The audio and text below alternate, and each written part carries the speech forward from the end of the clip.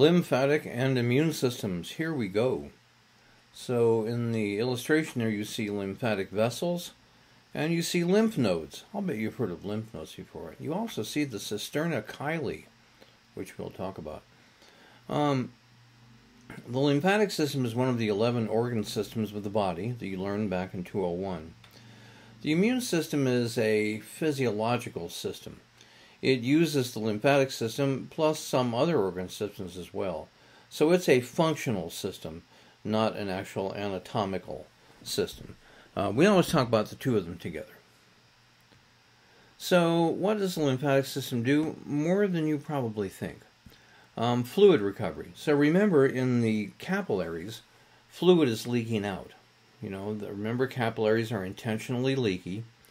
And on the arterial side, not only do nutrients leak out, but plasma does as well. Well, that plasma has to be recovered, otherwise what would happen? Yeah, you would have edema. So the lymphatic system actually recovers that plasma.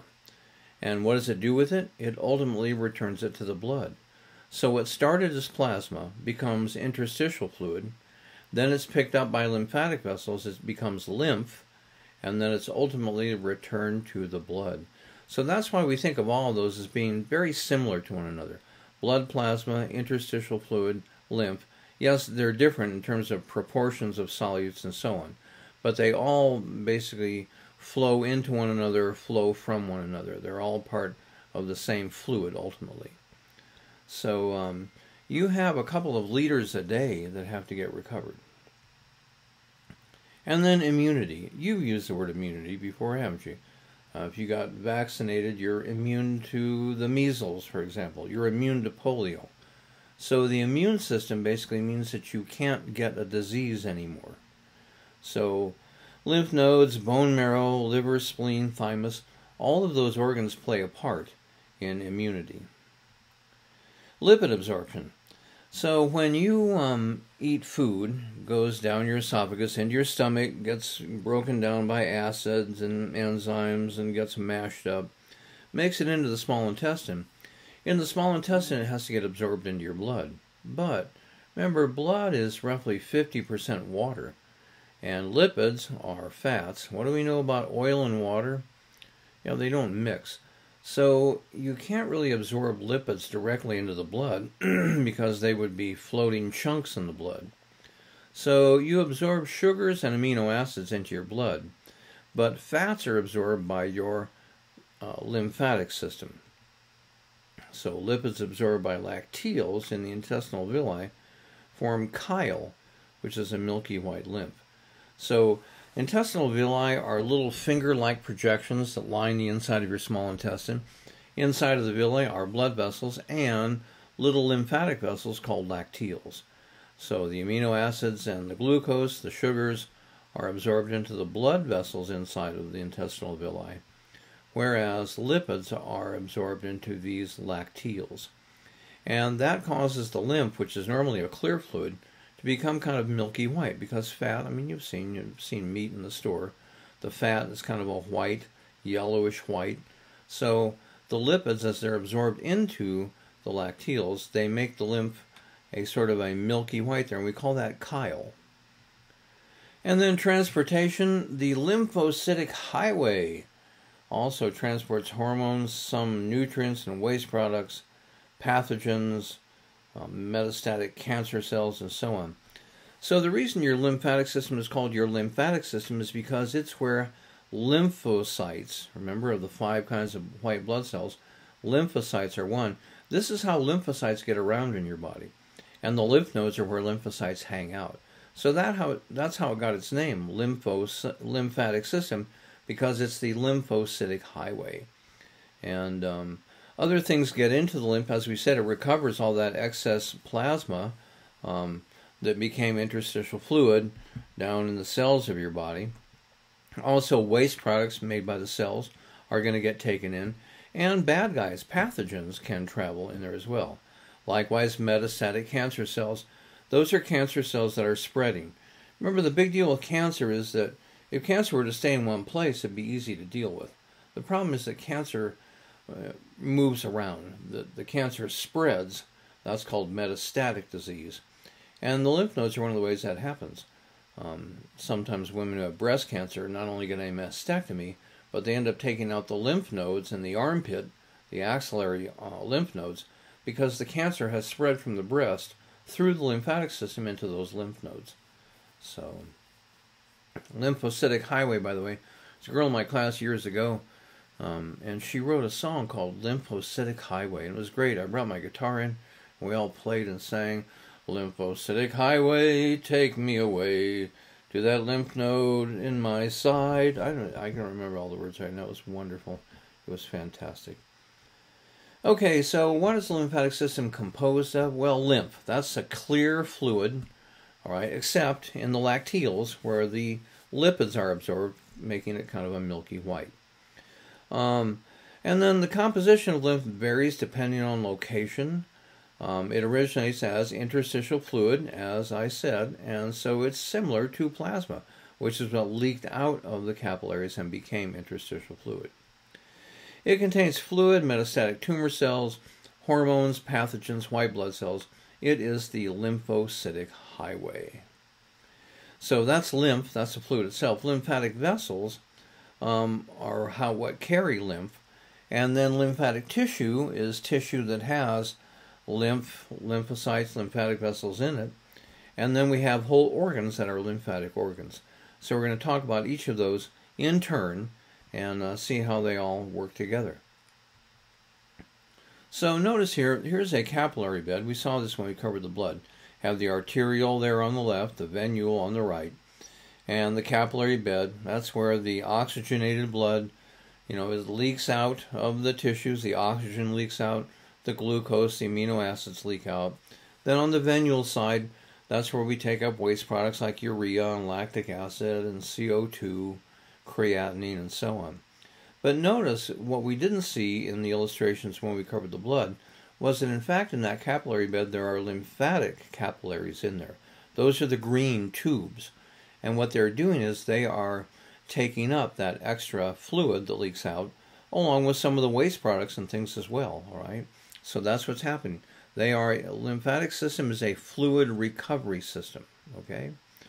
Lymphatic capillaries intersperse with blood capillaries in the capillary beds. Excess fluid and some solutes are recovered by lymphatic capillaries. And then what happens, as I said, ultimately all lymphatic vessels drain back into the blood. They drain into the subclavian veins up underneath your clavicles. So in some sense, I say your lymphatic system is like your body's storm drain system. So here in Tucson, we don't have as much of that. But in the Midwest, where they get big, giant, massive summer thunderstorms that last, all day, in the streets often, in order for the streets not to flood, they have these big openings like this, so that the water on the streets can run into these drains. Well, what happens when it goes down here? It goes into big giant tubes under the ground, all right? This is the storm sewer system. This is not the septic sewer system. This is not the toilet. This is just runoff groundwater. And ultimately, where does that all go? Well, it dumps into little creeks and things like that, and they dump into bigger creeks, and they dump into oceans, rivers, whatever, and ultimately they all go back into the ocean. Ultimately, all that rainwater makes its way through streams and rivers and so on back into the ocean. And that's kind of what happens with all that fluid in your body. It ultimately makes its way back into the blood. It originally came from the blood. It was a blood plasma. It became ISF, taken up by the lymphatic vessels, becomes lymph. Ultimately, all that lymph drains into your subclavian veins, and once again, it now becomes blood plasma again. See, cool, huh? Your body's recycling all that fluid. So let's take a look at these lymphatic capillaries, because the way they work is really cool. They're dead-end tubes, all right? They don't flow all the way through. And that's so that the ultimate direction of flow is one way. All lymph is flowing in one direction, all right? They're more permeable than blood capillaries. That means they let stuff in more easily, right? Permeable. And they have this shingle arrangement. Look at this. See how they have those overlapping shingles where those black arrows are? It's kind of like shingles on a roof. You know how shingles on a roof overlap one another? Well, the shingles in the lymphatic capillary, they overlap one another as well.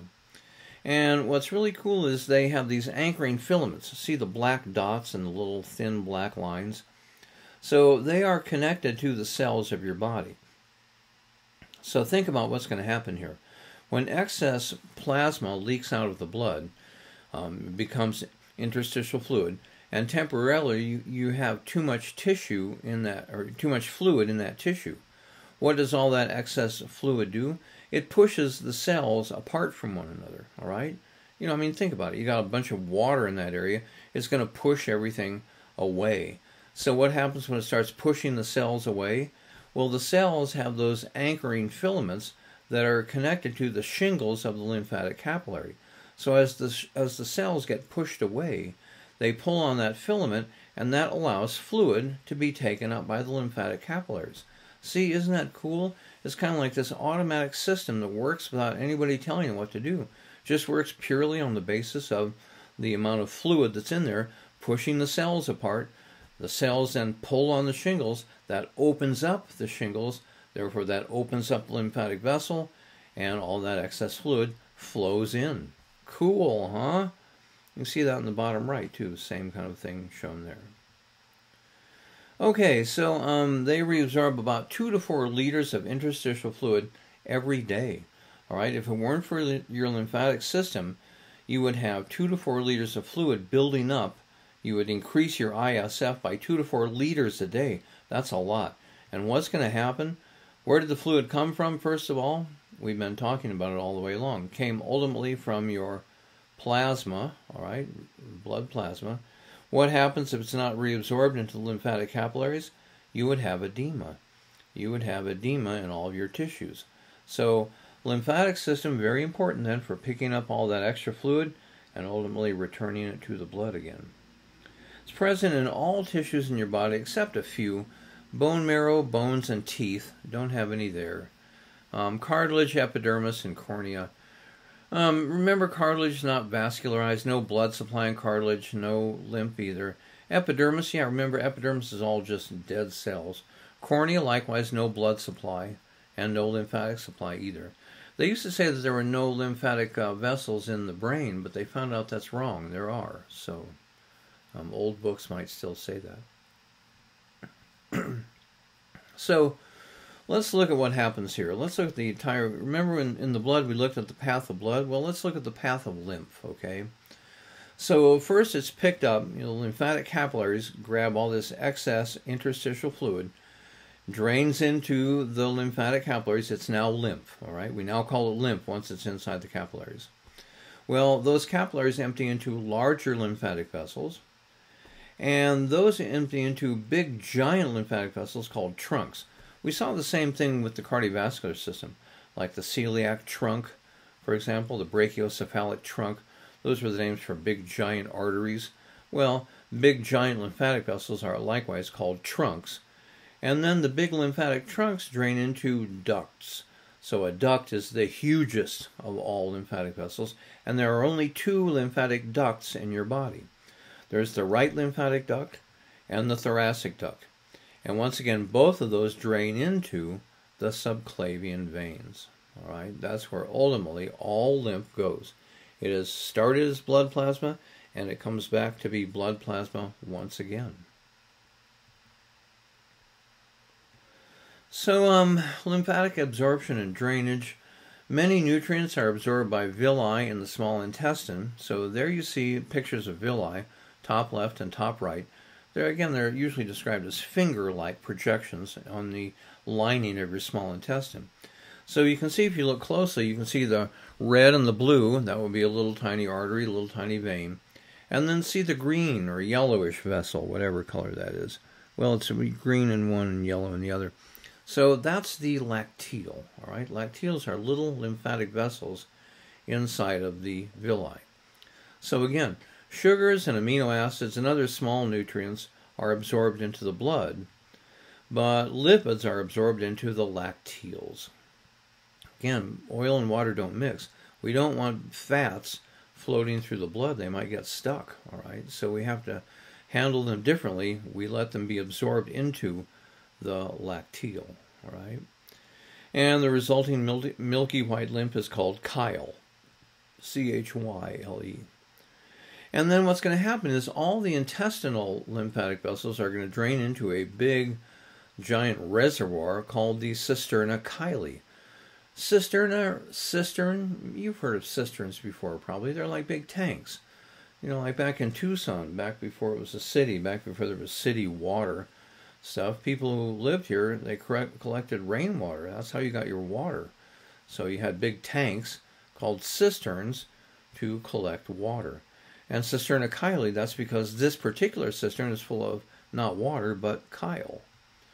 So it's a lymphatic sac in the lower thorax, and you can see it in that bottom illustration. You can see it's that green bulge at the bottom of the illustration. That drains all of your intestinal lymph, all right? So that means that it's full of lipids, filled with chyle, which is lymphatic fluid that's rich with lipids. And then lymphatic drainage, again, all lymph ultimately drains into your subclavian veins. That's where it all goes ultimately. So the thoracic duct is on the left side. That goes into the left subclavian vein. The right lymphatic duct drains into the right subclavian vein. All right? Again, subclavian veins are right underneath your clavicles.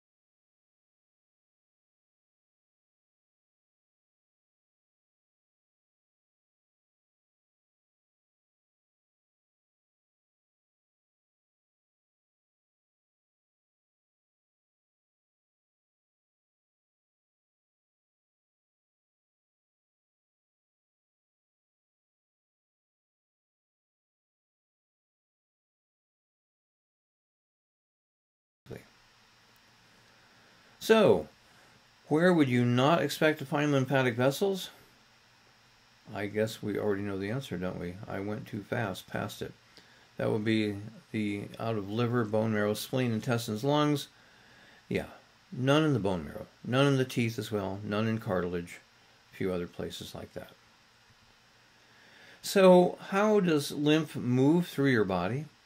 Well, it's remarkably similar to the way it worked with veins. Remember? Do you remember what made venous blood flow back towards the heart? Think that through and you've already got a head start here on lymphatic flow. So one thing is the rhythmic contractions of lymphatic vessels. So as lymph flows through them, there's some elastic tissue, so they expand and then they snap back. When they snap back, that helps to pump the lymph along, right? Stretches the lymphatic vessel, then it snaps back. That helps to move it along. Automatic contraction of smooth muscle in the lymphatic vessel wall. Then there are valves. Just like there were valves in veins, there are valves in lymphatic vessels. That guarantees that lymph can only flow in one direction, can't ever flow backwards. Then the skeletal muscle pump, which we remember that was the main system for getting venous blood back to your heart. It's also the main way that lymph travels. When you move your skeletal muscles, they squeeze the lymphatic vessels, and that means that because of the valves, lymph is squeezed back closer towards the subclavian veins. The respiratory pump, again, we saw this with the veins. When you breathe, your chest expands and contracts. That also helps to pump both the venous blood and the fluid along. Arterial pulsation. So what happens is, in many cases, arteries and veins and lymphatic vessels are all bundled together inside of like connective tissue sheaths inside your body. So when the arteries pulse, then that pulse pushes on the lymphatic vessels, kind of the same way that the skeletal muscle pump would cause that, or the respiratory pump. So the pulsation of arteries squeezes lymphatic vessels, and that likewise helps get lymph back towards your subclavian veins. And then once we get to the subclavian veins, you know, I'm sure you've seen, like, you know, on a, like after a monsoon rain, you know, the drainages, the washes suddenly are running with water, and they're running so fast that things on the banks kind of get sucked in. Well, the same thing happens here. So, you know, the lymphatic vessels are coming from above, going down into the subclavian veins. Well, the flow of lymph fluid kind of pulls things along with it. So the rapidly flowing blood of the subclavian veins will kind of pull the lymph in as the blood flows, and that helps the lymph get back into the blood.